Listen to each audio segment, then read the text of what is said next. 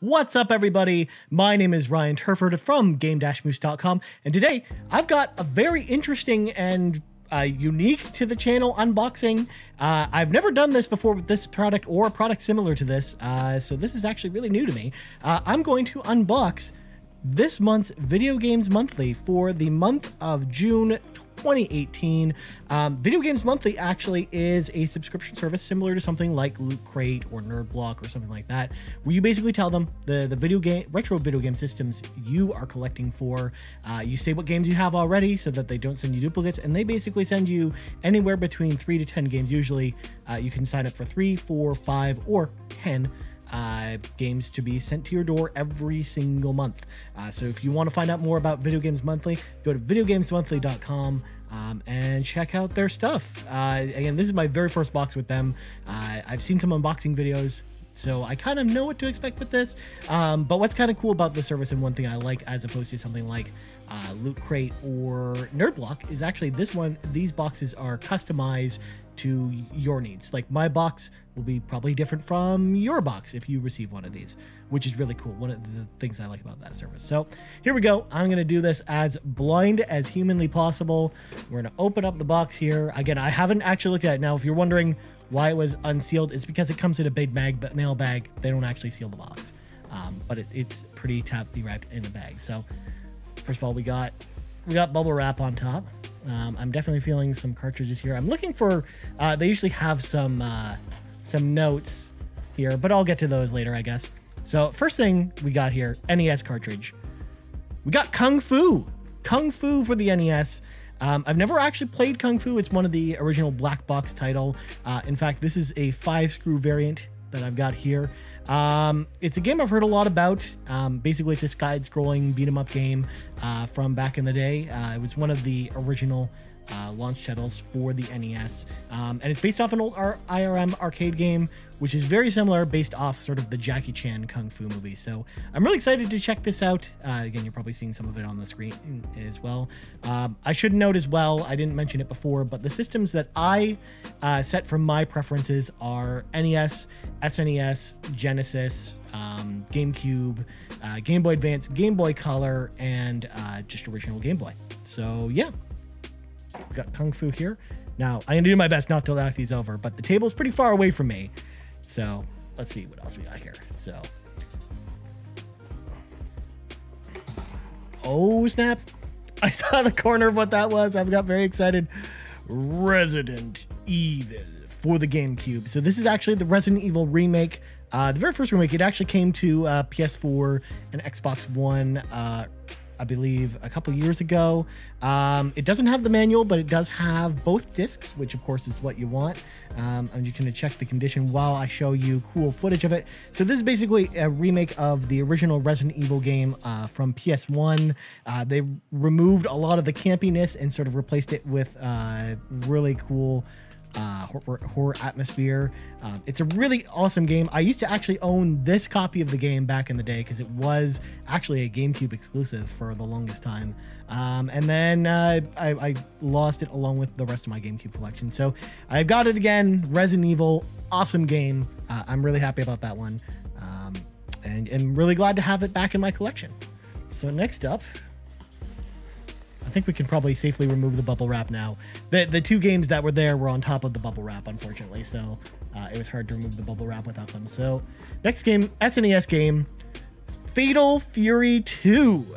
Fatal Fury 2. This is also a game I've never played. I've seen it in the arcade a million times. The cartridge is in really good condition. All the connectors look really clean. The same thing with Kung Fu. I mean, for the most part, the label has a little bit of wear on it, but of course you're going to get that with old games. I'm really excited to play this, though. I think it looks graphically pretty cool. And yeah, I really don't know too much about that, so I'm going to put that there, but you're probably watching me play it right now as I'm sort of throwing footage over this. All right, so next up, we got a little tchotchke. Now, they always throw in a couple little tchotchkes in their boxes, just with Video Games Monthly on them. This one is an armband that kind of fits on my arm, but not really. I can fiddle with it later. It says, play the past into the future, which is their motto, and it has Video Games Monthly written on it, and it's all red. Pretty cool. Okay, so I'm feeling a Game Boy game and a Game Boy Advance game. But before we get to those, finally found the cards. So this is the other tchotchke they've been throwing in people's boxes this month. This is a door card where basically it says, "Do not disturb, I'm playing with my joystick."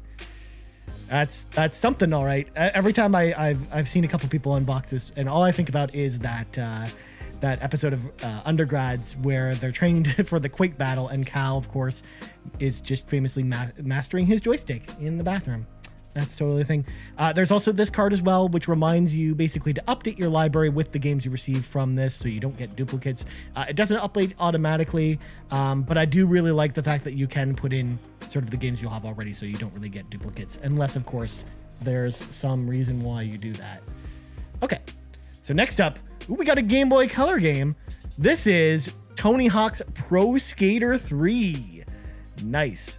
It's a little bit loose. If I sort of shake it back and forth, it's a little like that. But you see that actually with a lot of Game Boy games. I've never actually owned a Game Boy Color growing up. So it's kind of cool to actually go back and actually have Game Boy Color games now. This is actually my very first Game Boy Color game, which is actually really cool. So Tony Hawk's Pro Skater, of course, awesome game. I have it on the GameCube, the original version, and I've never played a portable version of Tony Hawk. So if I could be really terrible in the footage that you're seeing right now, or not, we'll see. I mean, you're probably seeing it right now. You're already answering that question for me. This probably isn't going to stand up because the top of this cartridge is actually top heavy.